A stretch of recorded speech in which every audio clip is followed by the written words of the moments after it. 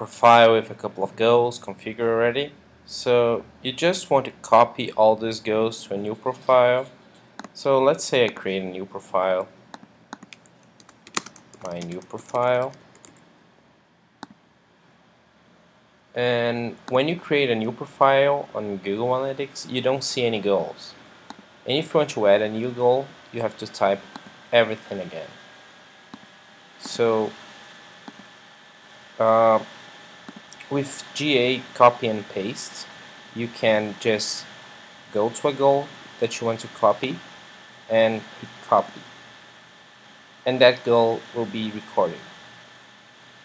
So you can go to all goals that you want to record,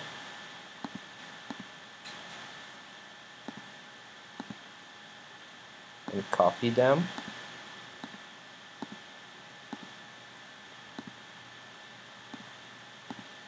Then go to your new profile